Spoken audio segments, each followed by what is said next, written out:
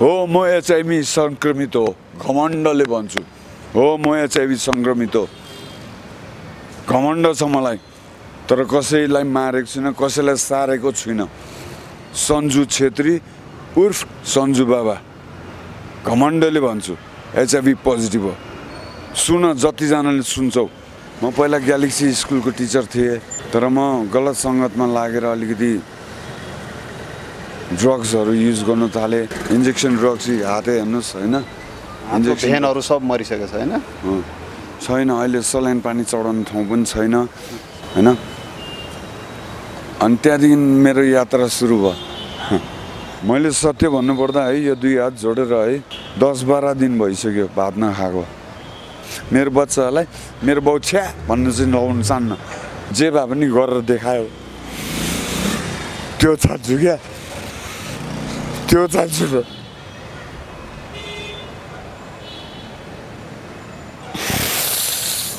असर भइरहेको छ यो त्यसको इन्फेक्सन हो यो त्यसकै ओए हो यो अपर्च्युनिटी इन्फेक्सन अवसरवादी रोग मान्छेले मान्छेलाई नहेर्छ सबैको भ्यालु छ सबैजना स्पेसल हो they can treat them like they are we are all human beings and we need to be treated with respect if you give respect you get respect एउटै चाहना छ क्या म सुध्रिनु चाहन्छु मलाई मौका चाहियो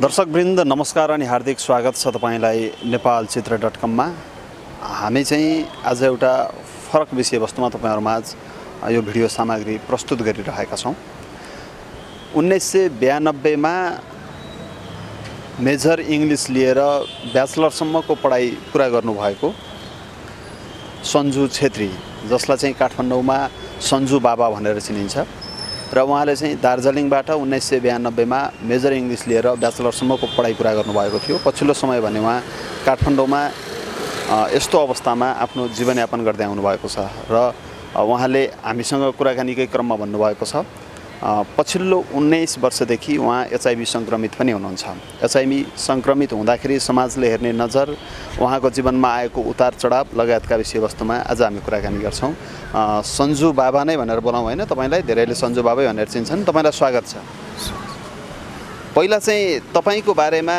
तपाई आफै बताइदिनुस् त खास तपाई को हो तपाईको वास्तविक घर कहाँ हो मेरो नाम भन्नुपर्दा अब खास नाम चाहिँ सञ्जीव छेत्री हो तर यहाँ काठमाडौँमा जब टेके इलामबाट तबदेखि चाहिँ मेरो नाम सन्जु बाबा पर्यो हैन म पहिला ग्यालेक्सी स्कुलको टिचर थिएँ पढाउँथेँ तर म गलत सङ्गतमा लागेर अलिकति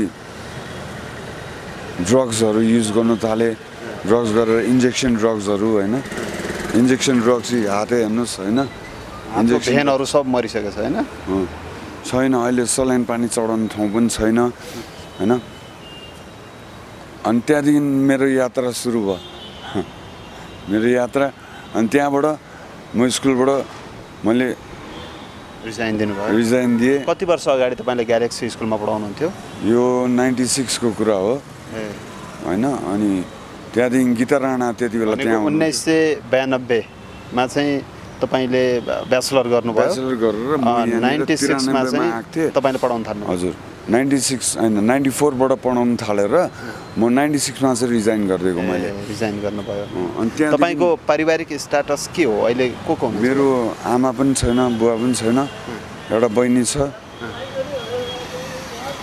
दुईटा बुढी छ तीनटा बच्चा छ तर उनीहरु चाहिँ नेगेटिभ छ तपाईको यो अवस्था देखेर तपाईप्रति तपाईको परिवार चाहिँ नकारात्मक छ डिस्क्रिमिनेसन क्या डिस्क्रिमिनेसन स्टिग्मा डिस्क्रिमिनेसन हैन अनि हजुरलाई एचआईभ संक्रमित म छु भन्ने चाहिँ पछिल्लो 19 वर्षपछि थाहा भयो हजुर कसरी थाहा भयो तपाईले चेकअप गर्नु भएको थियो कि उपचार एउटा संस्था थियो क्या युथ भिजन भन्ने संस्था थियो अनि उनीहरु हामी जानेर इन्जेक्सन लाउन जान्थ्यौं त्यहाँनेर उनीहरु चाहिँ सुई बाड्नु आउँथ्यो के इन्जेक्सन बाड्नु आउँथ्यो सुई बाड्नु आउँथ्यो अनि त्यहाँनेर चाहिँ हामीलाई फोकटमा सुई पाउँथ्यो अब त्यति बेला त अब फोकटमा पाएपछि त कसले लिँदैन होइन अनि त्यो सुई लिएर हामी हान्थ्यो अनि त्यसले इन्टरभ्यू लेख्थ्यो क्या मेरो त्यसले इन्टरभ्यू लेख्थ्यो अनि लग्यो टेस्ट गराएर त्यो एउटा सानो फिल्म हुँदो रहेछ त्यसमा टेस्ट गराएर टेस्ट लियो टेस्ट भन्दा एचआईभी तपाईँ भित्र आउनुहोस् भन्यो भित्र गएर त काउन्सिलिङ दियो मलाई what is HIV how is HIV what can you do in HIV you can survive or not in HIV भनेर सिकायो क्या त्यसले उसको नाम राजेन्द्र थापा हो होइन अनि त्यहाँदेखि म त्यही संस्थामा बसेँ त्यही संस्थामा म 2 वर्ष बसेँ त्यहीँ काम गरेँ भाडा माझ्ने काम ठुलो त के काम दिन्थ्यो र भाडा माझ्ने काम त्यही गरेँ अनि त्यहाँबाट कति वर्ष बस्नुभयो त्यो संस्थामा तपाईँ 2 वर्ष बसेँ 2 वर्ष बसेँ जब तपाईँ आफैले म एचआईभी सङ्क्रमित छु भन्ने थाहा पाइसकेपछि घर परिवारका सदस्यहरूलाई जानकारी दिनुभयो कि दिनु भएन त्यतिखेर हजुरले होइन त्यो त मेरो घर परिवारलाई मतलब पछि थाहा पाएँ उनीहरूले पछि थाहा दिएँ मैले जब म अलिक लाइकको बनेँ अलिक 2 वर्ष काम गरेपछि अलिक पैसा कमाएपछि घर गएँ घर जाँदा सिधै भन्दै मलाई यस्तो यस्तो लागेको रहेछ के गर्ने भन्दा त्यहाँदेखि डिस्क्रिमिनेसन सुरु भयो परिवारले त्यसपछि तपाईँलाई अपहेलना गर्न थाल्यो चाहिँदैन भने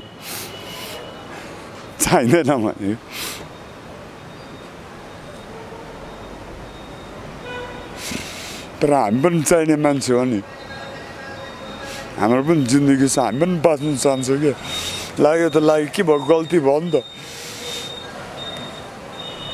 तपाईँ अब सुध्रिन चाहनुहुन्छ एउटा मौका चाहियो केही गर्नु चाहन्छु आफ्नो लागि आफू जस्तो सबैको लागि र यो देशको लागि पनि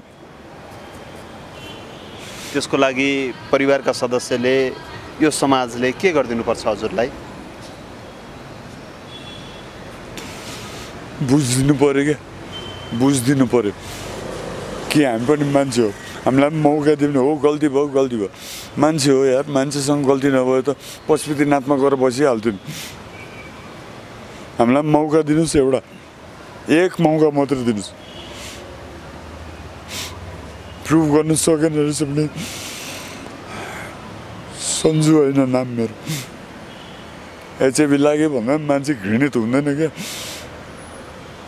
बाँच्नु सक्छ बोल्नु सक्छ हिँडिरहेको छु खाइरहेको छु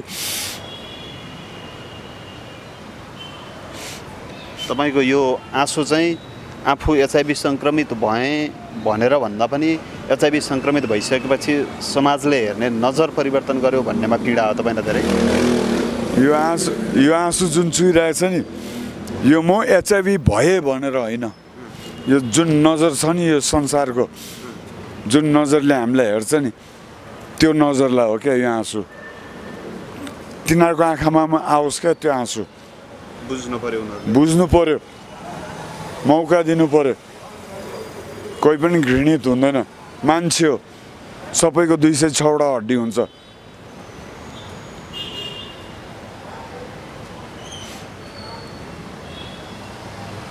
के भन्नु अब तपाईँले इङ्ग्लिस मेजर लिएर त्यो पनि दार्जिलिङबाट ब्याचलर गर्नुभयो ग्यालेक्सी जस्तो स्कुलमा 2 वर्ष पढाउनु पनि भयो हजुर कहाँनिर जीवनमा उतार चढाव आयो र तपाईँ अहिले यो अवस्थामा आउनुभयो कसरी मूल्याङ्कन गर्नुहुन्छ अब अनेस्टली भन्नुपर्दा तपाईँलाई होइन म ग्यालेक्सीमा पढाउँथेँ अनि ग्यालेक्सीबाट मेरो घर चाहिँ लाजिमपाट त्यति बेला दिदी जिउँदै हुनुहुन्थ्यो दिदीकोमा बस्थेँ अनि ग्यालेक्सीमाबाट अब स्कुल छुट्टी भएपछि त आउनु पर्थ्यो अनि मेरो एउटा पुरानो साथी थियो क्या पदम भन्ने उसले डाफे मुनाल भन्ने रेस्टुरेन्ट एउटा खोलेको थियो बागबजारमा बागबजारकै बाटोबाट आउँथेँ म अनि त्यहाँ जान्थेँ त्यसले चिया खुवाउँथ्यो खालि चिया खान्थेँ त्यति बेला चिया खुवाउँथ्यो अनि एउटा अबिन भन्ने थियो क्या त्यो मरेर गइसक्यो युथ भिजनको स्टाफै हो त्यो पनि मरेर गइसकेको थियो त्यसलाई पनि एचआईभी लागेको थियो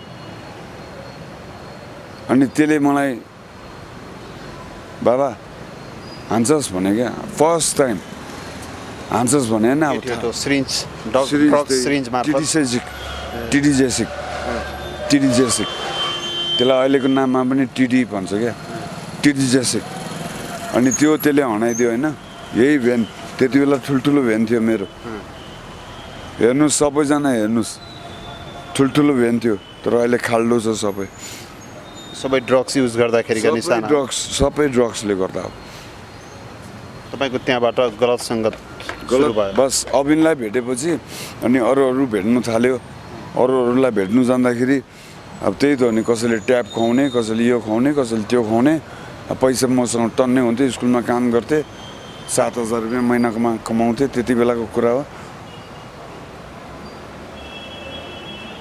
आजभन्दा 20-25 वर्ष अनि त्यहाँदेखि यहाँ तपाईँको यहाँ सामाखुसी छ नि सामाखुसी भन्ने ठाउँमा एउटा रबिन डेडे भन्ने मान्छे थियो क्या उसको हात यस्तो बाङ्गेको छ है आँखा डेडे छ क्या अनि सबले रबिन जसले पनि चिन्छ यहाँ रबिन डेडे भनेपछि अनि त्यसले चाहिँ बेच्थ्यो क्या टिटी अब खाने बानी भयो सिक हुनु थालिसके चाहिने भयो अनि त्यसकोमा जान्थ्यो क्या स्कुल छोडेँ बिस्तारै यता लत लाउन थालेपछि तपाईँले स्कुल पनि छोडिदिनु भयो स्कुल छोडिदिएँ परिवारसँगको सम्बन्ध पनि बिस्तारै मैले रिजाइन दिँदै परिवारसँग पनि अलिकति मतलब भेटघाट त अहिले पनि हुन्छ तर सम्बन्ध त्यति बलियो छैन क्या होइन अनि त्यहाँबाट म रबिन डेडकोमा जान्थेँ थमेलमा पसेँ म थमेल र थमेल खास के हो भने नि ठगहरूको मेल हुने ठाउँमा त्यही भएर यसको नाम थमेल हुन गयो त्यही कारणले थमेल नाम राखेको त्यहाँ सब ठग छन् जुन पसलहरू छन् जुन दोकानहरू छ सब ठगहरू छन् 500 रुपियाँको चिज 5,000 मा बेच्छन् तपाईको 2 जना श्रीमती 3 टा छोरी हुनुहुन्छ मेरो 2 जना श्रीमती जेठी श्रीमती मेरो दमैनी हो उसको नाम दिपा हो कान्छी श्रीमती मेरो मगर्नी हो उसको नाम सबिना हो जेठीकोबाट मेरो एउटा छोरा छ कान्छीकोबाट 3 टा छोरी छ अनि दुवै जनासँग अहिले सम्पर्क भइरहेको छ 2 जनासँग सम्पर्क चाहिँ छ र मेरो छोरी आजको डेटमा पाटन हस्पिटलमा लडिरहेछ आँखाको इन्फेक्सन भएर तर म यहाँ असमर्थ भएर बसिरहेको छु तर यति भन्नु चाहन्छु हैन एचआईभी लाग्दैमा मान्छे खतम हुँदैन क्या सुरुवात हुन्छ उले सिक्छ जिन्दगी के हो रहेछ के रहेछ भ्याल्यु जिन्दगीलाई कसरी भ्याल्यु गर्नु पर्दो रहेछ त्यो बुझ्दो रहेछ क्या एचआईभी संक्रमित भइसकेपछि जुन नियमित रूपमा खानुपर्ने औषधि हुन्छ नि त्यो तपाईले खाइराख्नु भएको छ मैले 1 महिना अगाडिसम्म खाइरहेको थिएँ टिडिएफ एआरटी एन्टी रेट्रोभाइरल थेरापी मैले त्यो खाइरहेको थिएँ तर अहिले मैले छोडिदिएँ किनभने यो हस्पिटलमा पनि धेरै पोलिटिक्स चल्दो रहेछ क्या धेरै राजनीति हस्पिटल धरिमा राजनीति सुरु भइसक्यो भनेको सहज रूपमा त्यो जुन औषधि पाइने हो त्यो पनि पाइँदैन तेल लाउनु पर्ने गएर नमस्ते गर्नुपर्ने अनि हजुरले एचआईभी विरुद्धको जुन औषधि खानुपर्ने हो त्यो खान छोड्नु भएको चाहिँ कति भयो मैले यो झन्डै तपाईको 1 महिना हुन लाग्यो छोडेको चाहिँ टिडिएफ खान्थे छोडेको 1 महिना भयो हैन अब जब मान्छे अब त्यहाँ औषधिको लागि आइरहेको छ अब उलाई चिया खानु पर्ने अरे हैन उसको ब्रेक टाइम अरे हाम्रो पनि त हुन्छ नि त लाइफ हाम्रो पनि त जिन्दगी छ नि के एचआईभी लाग्यो भन्दैमा हाम्रो जिन्दगी छैन र हामी पनि त बाँच्नु पर्यो नि त्यही बाँच्नुको लागि त त्यो सरकारले खोल्दिएको हैन तपाईहरुकै लागि हो नि हाम्रै लागि त हो नि अनि हामीले हाम्रो लागि बनेको चिज हामीलाई तडपाई दिने तपाईले अब त्यो औषधि नखाँदाखेरि तपाईलाई गर्ने असरहरू के हुन्छन् त्यो पनि थाहा होला तपाईलाई मलाई असर भइरहेछ ओआईहरु आइरहेछ अपर्चुनिटिक इन्फेक्सनहरु आइरहेछ मलाई जस्तै यो खुट्टामा घाउ भयो देखाइदिनुस् एकचोटी यो त्यसको इन्फेक्सन हो यो त्यसकै ओआई हो यो अपर्चुनिटिक इन्फेक्सन अवसरवादी रोग भनेको त्यो जुन औषधि खानु पर्ने थियो त्यो नखाएर यहाँ दुख्छ तपाईले एउटा सिरिन्ज पनि राख्नु भएको थियो खुट्टामा त के को सिरिन्ज हो खुट्टामा राख्नु भएको सिरिन्ज यो चाहिँ मलाई हैन एआरबी नपाउँदाखेरि यहाँको एउटा फार्मेसीले इन्जेक्सन लगाए ठिक हुन्छ भने के अनि मैले त्यो लगाएको तर त्यो पनि ठग रहेछ के 1800 रुपैयाँ चाहिन्छ अरे त्यसको लागि यो नलगाएको पनि कति भयो यसमा? यो नलगाएको 4-5 दिन भइसक्यो। 4-5 दिन भइसक्यो। अब तपाईँसँग अहिले औषधि खाने र सिरिन्ज लगाउने पैसा पनि छैन? मसँग भात खाने पैसा त छैन, चिया खाने पैसा त छैन, चुरुट त तपाईँले किनिदिएको। घरमा गएर तपाईँको श्रीमतीसँग बसेर राम्रोसँग सल्लाह गरेर अनि अलिकति पैसाको जो गरेर औषधि उपचार गरेको भए हुन्थ्यो नि। खोइ हुन त हुन्थ्यो हो, यदि अलिकति पैसा, अलिकति घरमा चामल छैन, ग्यास सिद्धिनु आँटेको छ, बच्चा भोकै छ, हस्पिटलमा लडिरहेछ, आँखाको इन्फेक्सन भएर, अब उनीहरूको उपचार कसरी गर्ने?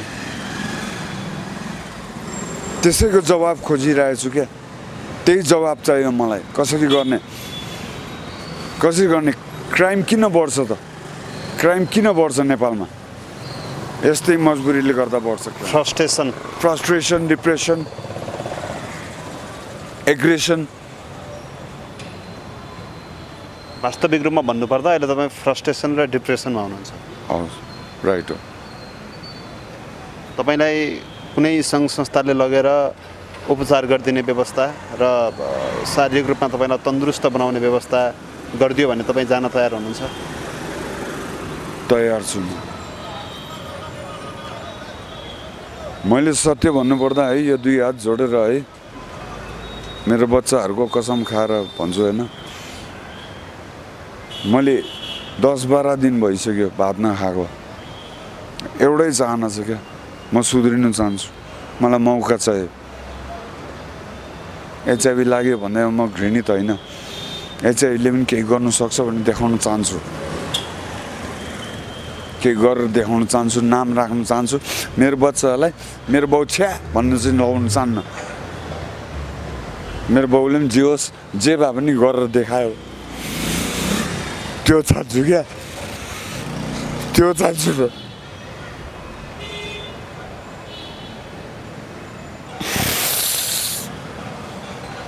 मेरो बच्चाहरूलाई अब गर्व होस् न, पढाउनु सकौँ, उनीहरूलाई राम्रो एजुकेसन दिनु सकौँ। म के ट्यालेन्ट, मभन्दा 1000 गुणा ट्यालेन्टेड बनाउनु सकौँ। र म अझै एउटा कुरा भन्नु चाहन्छु क्या, म मात्रै होइन, हरेक मान्छे, हरेक जनता, हरेक प्राणीलाई अधिकार छ बाँच्ने। चाहे त्यो कुकुर होस्, बिरालो होस्, मुसा होस्, मान्छे होस्, भालु होस्, बाघ होस्, सबलाई अधिकार छ बाँच्ने। बाघको लागि चाहिँ स्याङ्चुरी छ अरे, हामीलाई चाहिँ खोइ घृणा, डिस्क्रिमिनेसन, स्टिग्मा। छ्या, यसले एचआईभी लागेको छ, यसको जुठो नखा, यसको छेउमा बस्नु हुँदैन, यसलाई छुनु हुँदैन, यसलाई छुनु हुँदैन, यसलाई छुयो भने सर्छ। एचआईभी कति प्रकारले सर्छ? 4 प्रकारले। छुएर सर्दैन।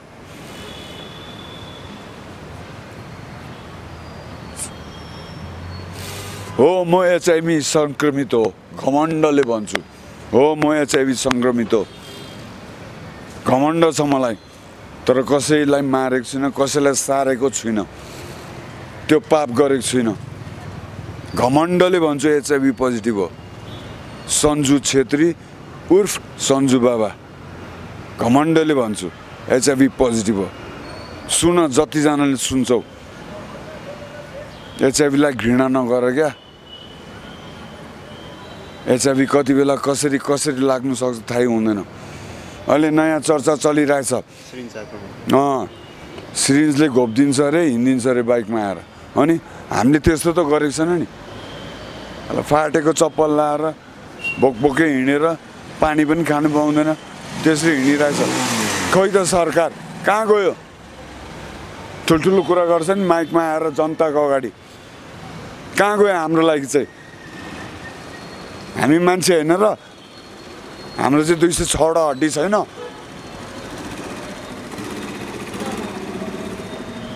सबैलाई जिउने अधिकार छ, सबैलाई। प्लिज जिउनु दिनुहोस्, बाँच्नु दिनुहोस्। मेरो पनि बालबच्चा छ, के गर्नु अब? 2टा बुढी छ त के भयो त? तपाईले अवसर पाउनुभयो भने तपाईँ जस्तै अरू जति सङ्क्रमित हुनुहुन्छ उहाँहरूको लागि पनि तपाईँ केही न केही काम गर्न चाहनुहुन्छ? मैले यदि अवसर पाएँ भने एउटा अवसर सबभन्दा पहिला उनीहरूको लागि बोल्छु, सबभन्दा पहिला। किनभने हामीलाई नि, हामी भनेपछि हामी सबै आयो, सङ्क्रमितहरू, संसारभरिको सङ्क्रमितहरू होइन, हामी सबै आयो। यदि मैले एक अवसर पाएँ भने उनीहरूको लागि यस्तो बोल्छु कि बोल्नु मात्रै होइन, एउटा इङ्ग्लिसमा स्लोगन छ, सुन्नुहोस् है सबैजना, action speaks louder than words. Action पहिला गरेर देखाउँछु अनि बोल्छु। बोल्ने त यहाँनिर धेरै पाउनुहुन्छ नि, भुक्ने कुकुरले टोक्दैन, टोक्ने कुकुरले भुक्दैन। बोल्ने त धेरै पाउनुहुन्छ नि, बोल्ने कतिजना आयो, गिरिजा आयो, यो आयो, त्यो आयो, अहिले ओली छ, ओलीको के चलिरहेको छ नि, बोली त चलिरहेको छ। गुन्डा पाल्छ नेताहरूले, हामीलाई चाहिँ पाल्नु सक्दैन, हामीलाई 2 साग दिनु सक्दैन, हामीलाई 2 साग एउटा ओड्ने ओछ्याउने। रिसेन्टली चाहिँ तपाईँको दैनिकी कसरी चलेको छ? कहाँ खानुहुन्छ, कसरी सुत्नुहुन्छ? मेरो दैनिकी भन्नुपर्दाखेरि तपाईँको अब म अहिले फिलहाल अहिले थमेलतिर घुम्छु होइन, टुरिस्टहरू भेट्यो भने बोल्छु, अनि उनीहरूले अब यसो टिप्स सिप्स दियो भने उनीहरूलाई गाइड गरिदिन्छु। उनीहरूले टिप्स सिप्स दियो भने खानु पाइयो, सुत्नु पाइयो, होइन भने फुटपाथ। नेपालीले त नबुझेको पीडा विदेशीले बुझिदिन्छन् तपाईँको? कसैले बुझिदिएको छन्, कोही चाहिँ फेरि मतलबी हुन्छन्। उनीहरूलाई पनि भन्नुहुन्छ म एचआईभी सङ्क्रमित हो भनेर? म डाइरेक्टली, म त फ्रेङ्कली, म त लाज लाग्दैन एचआईभी हो भन्नुलाई। हो त हो, भइहाल्यो त, अब के गर्नु, अब लुकाएर हुन्छ र त्यो लुकाउने कुरा नै होइन नि, एक न एक दिन त थाहा पाइहाल्छ नि। सत्य लुक्छ, सत्य कहिले लुक्दैन, एक न एक दिन निस्किन्छ बाहिर, टाइम लाग्ला बरु। त्यो त जति लुकायो त्यति आफैलाई घातक, आफूलाई घातक हो नि होइन। बरु फ्रेङ्कली भनिदियो, केही न केही उपाय त निस्किन्छ नि, एउटा बाटो त पाउला नि। अनि बस्ने व्यवस्था चाहिँ घर नजानु भएको कति भयो? घर नगएको म झन्डै 15-16 दिन भइसक्यो। कोठामा नजानु भयो? झन् आज त अघि फोन गरेको होइन बुढीलाई, कान्छी बुढीलाई फोन गरेको, अब छोरीलाई आँखामा इन्फेक्सन आएर पाटन हस्पिटलमा छ अरे। अनि गर्ने मुख के छैन, आफू यो हालत छ, घरमा चामल छैन अरे, ग्यास छैन अरे। अलिअलि आफूसँग पैसा भएको भए, आम्दानी भएको भए घर जानुहुन्थ्यो होला होइन? आवश्यक सामानहरू किन्नुहुन्थ्यो होला? मेरोमा अलिकति मात्रै पैसा भइदिएको भए म पहिला त चामल किन्थेँ, अनि हस्पिटल जान्थेँ, बच्चालाई भेट्थेँ, अनि उसको ट्रिटमेन्ट उपचार कसरी हुन्छ, के गर्नुपर्छ त्यो गर्थेँ, अनि घर गएर आनन्दले सुत्थेँ। धेरै दिन भयो नसुतेको। मेरो आँखा हेर्नुहोस्। अनि रात कसरी बित्छ? कहाँ सुत्नुहुन्छ तपाईँ? दाइ रात त प्रायः म किन ढाट्नु होइन, अब कहिले फुटपाथमा पैसा भइहाल्यो, 200-400 रुपियाँ भइहाल्यो लजमा, होइन भने फुटपाथमा कार्टुन टिप्छु, ओछ्याउँछु, सुत्दिन्छु। तपाईँ त्यति बेलाको विद्यालय टपर मान्छे? हजुर। पढाइ राम्रो थियो तपाईँको? हजुर, पढाइ त म 96% होल्डर, डिस्ट्रिक्सन 96 डिग्रीमा, अनि वेस्ट बेङ्गल युनिभर्सिटीमा मैले डिस्टिङसन गरेको। यो तपाईँले गएर पत्ता पनि लगाउन सक्नुहुन्छ एनपी कलेजमा। त्यहाँबाट मेरो दिदी यहाँ सर्नु भएको थियो, यहाँ बिहा भएको थियो मेरो दिदीको, अहिले पनि घर छ लाजिमपाटमा दिदीको, तर म जान्दिनँ, लाज लाग्छ क्या जानु। अनि दिदीकोमा आएँ दार्जिलिङबाट इलामबाट सिधा यहाँ दिदीलाई फोन गरेँ, त्यति बेला ल्यान्डलाइन थियो, मोबाइल थिएन, ल्यान्डलाइनबाट फोन गरेँ, यहाँ आएँ। यहाँ आएर अनि दिदीले बस्न त म काम खोजिदिन्छु भने, अनि म आफै यसो पत्रिकाहरू हेर्थेँ, अनि यसो हेरेको त जब भेकेन्सी ग्यालेक्सी दिल्ली बजार भन्यो क्या। अनि त्यहाँ गयो, गीता राणा एउटै बिल्डिङ थियो त्यति बेला ग्यालेक्सीको, एउटै बिल्डिङ दिल्ली बजारमा, ठ्याक्कै पिपल बोर्डको अगाडि। अनि त्यहाँनिर गएर एप्लाई गरेँ, पास भए जब पाएँ होइन जब गर्न थालेँ। ठिक छ, तपाईँको त्यति राम्रो पढाइ थियो, जागिर पनि राम्रै थियो, घर परिवार पनि राम्रै थियो, अहिले यो अवस्था छ। जिन्दगीलाई के भन्नुहुन्छ तपाईँ? के रहेछ जिन्दगी? जिन्दगी म जिन्दगीलाई यति भन्छु कि मान्छेले मान्छेलाई नहेर, किनभने को कति बेला कहाँ कसरी किन काम लाग्छ थाहा हुँदैन क्या होइन। सबैको भ्यालु छ, सबैजना स्पेसल हो, भगवान्ले गरेको सृष्टि हो हामी सबैजना। जे तपाईँकोमा छ मेरोमा छैन, जे मेरोमा छ तपाईँकोमा छैन, हामी सबैजना स्पेसल हो। They can treat them like they are. We are all human beings and we need to be treated with respect. If you give respect, you get respect. ताली दुई हातले अब अन्तिममा जति एचआईभी संक्रमित हुनुहुन्छ र एचआईभी संक्रमित छु भनेर जति पीडामा हुनुहुन्छ उनीहरूलाई तपाईँ के भन्नुहुन्छ? छोटो शब्दमा भन्छु है त, नेभर गिभ अप। हार कहिले नखानु। नमस्ते दर्शकवृन्द, अहिले तपाईँ नेपाल चित्र डटकम हेरिरहनु भएको छ। यो भिडियो हेरेपछि मनमा केही लागेको भए तल कमेन्ट गर्नुका साथै शेयर लाइक पनि गर्न सक्नुहुनेछ। साथै हाम्रो च्यानल सब्स्क्राइब गरी घण्टीको बटन थिच्न नभुल्नुहोला। अर्को सामग्रीको साथमा फेरि पनि तपाईहरुमाझ आउने नै छौं।